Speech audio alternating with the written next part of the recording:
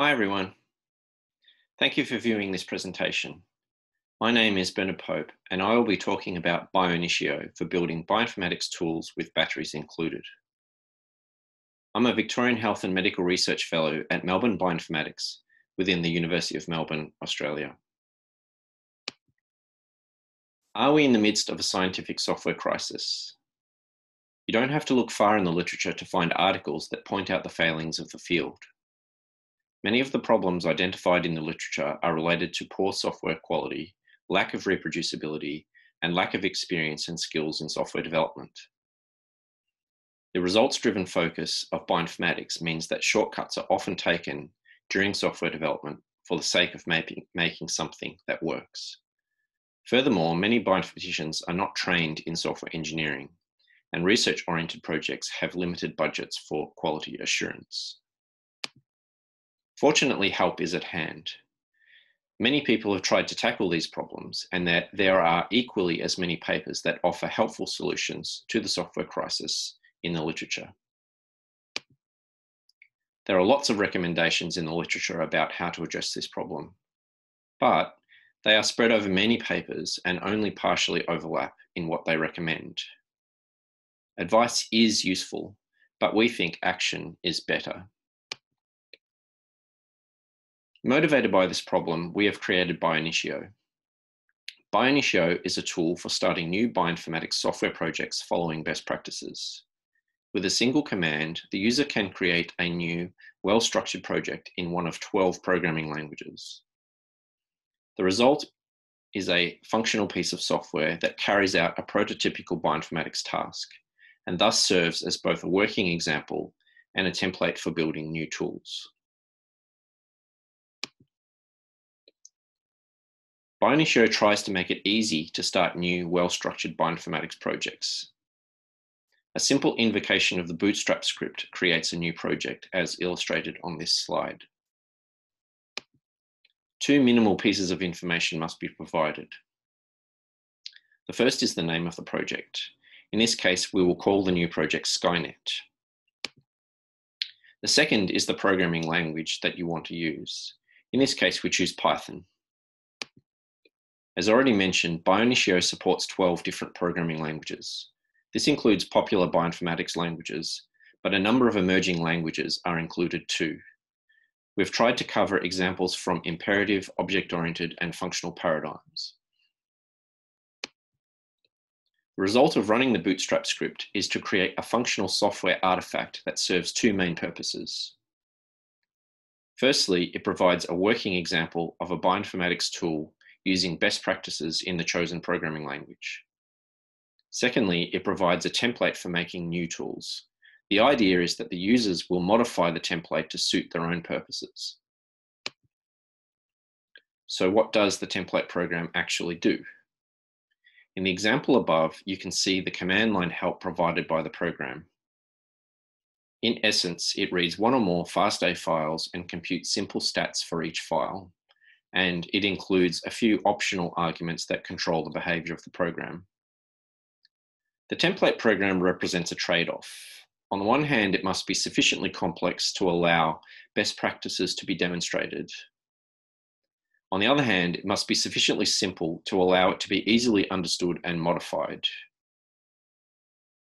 In essence, the template program is intended to be a prototypical bioinformatics program. As a typical bioinformatics task, the template program reads input from one or more FASTA files, computes some basic statistics about the contents of those files, and prints the results in tabular format.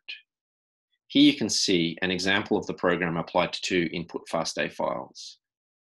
The output is a tabular display of various simple statistics about the sequences in those input files, including the number of sequences in the files, the total sequence length of the sequences in those files, the minimum, average, and maximum length of sequences in the files. However, a much more important quality of the template program is the list of features that it includes. Every one of the 12 different implementations of the template program have the same features and the same behavior.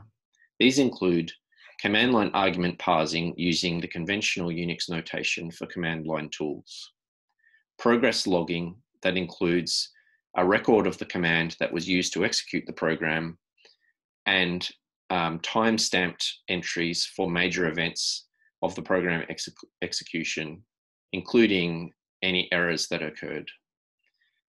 Defined exit status values, including exit status values for program success and program failure. A test suite, a version number, software packaging and a Docker container, a standard open source license, documentation for the user of the program and also for the program implementer, revision control with Git and optionally GitHub, and a wrapper for the common workflow language. As we have shown, the Bootstrap script creates new projects. It can be downloaded from GitHub and run via curl, or it can be run through Docker. We mostly use the curl option because it is fairly convenient. Here is a diagram illustrating the main function of the Bootstrap script. On the left, we have the 12 different implementations of the template program from GitHub. These include Bionitio C, Bionitio Python, and Bionitio R amongst the 12 different programming languages we have used. The user specifies which programming language they want to use. In this case, it's Python. And in step 1, the Bootstrap script clones that repository to the local computer. In step 2, the Bootstrap script renames all the files and paths in the repository to reflect the new project name. In this case, the new name is newproj. In step 3, the Bootstrap script can optionally push the project to a new remote repository on GitHub. From there, they can connect the repository to Travis CI for continuous integration testing. Here's an example of how to run the Bootstrap script from the command line using curl. In this case, curl downloads the script from GitHub using the URL specified and pipes it to the bash shell, which executes the script with the supplied arguments. Here is the directory structure of a newly created project called Skynet using the Python implementation. It contains a fresh Git repository, which we've abbreviated for the sake of this slide, files for supporting continuous integration with Travis CI, a Docker file to allow the program to be easily containerized, a standard open source license, which defaults to the MIT license. However, you can choose from a number of standard open source licenses with the -C flag. User documentation in the form of a README file in Markdown format. This includes instructions about how to install and use the program. A simple testing suite based on example input files and expected outputs, with a shell script to run the tests. Some Python-specific files that are related to software packaging. Implementations in other languages have their own equivalents of these files. The actual source code of the program, including a separate unit test suite. And finally, a tool wrapper for the common workflow language, which makes it easy to incorporate the tool into bioinformatics pipelines. As already mentioned, the Bootstrap script can optionally create a new remote repository on GitHub for the project. The highlighted commands above are the same as we showed before. To enable GitHub integration, the user must also supply their GitHub username. In this example, the username is Cyberdyne. The user can also supply an author name and email address, both of which will be added to the code and the corresponding documentation. Automatic creation of GitHub remotes really speeds up the process of creating new projects. Once the code is on GitHub, the README file provides useful user documentation, and the open source license for the project is easy to find. Furthermore, continuous integration testing is easily enabled through Travis CI. The user just has to log into their Travis account, which comes for free with every GitHub account. And then all they have to do is click on the new project to enable testing.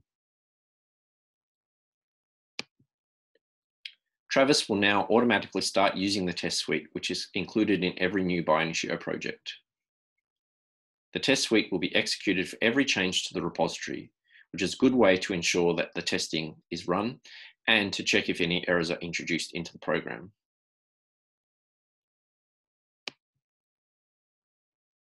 Once a new project has been created, we expect users to modify it to suit their own purposes.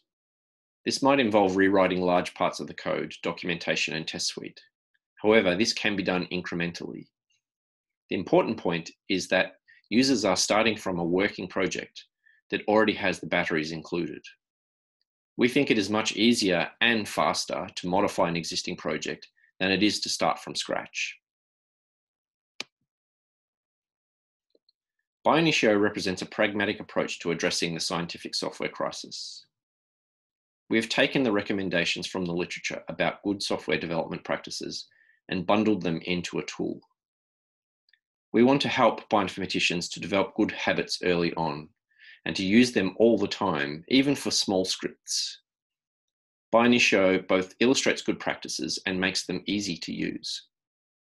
We hope that others will benefit from this tool, and we welcome contributions from the community.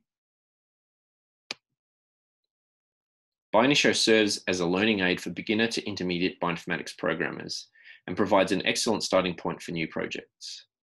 Bioinitio has been used in several workshops already, providing a common code base for coordination of workshop materials and an extensible platform for the delivery of hands-on practical activities. Indeed, we have a Bioinitio workshop this year at BCC 2020. Additionally, by providing complete working examples in many different languages, Bioinitio acts as a kind of Rosetta Stone and is therefore an excellent vehicle for comparative programming skills transfer. For more information, please check out our publication in GigaScience and our project on GitHub.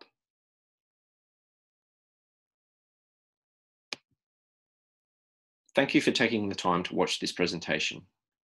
I would like to thank the authors of Bioinitio, Peter Georgeson, Anna Syme, Claire Sloggett, Jessica Chung, Harriet Dashnow, Michael Milton, Andrew Lonsdale, David Powell, and Torsten Seaman.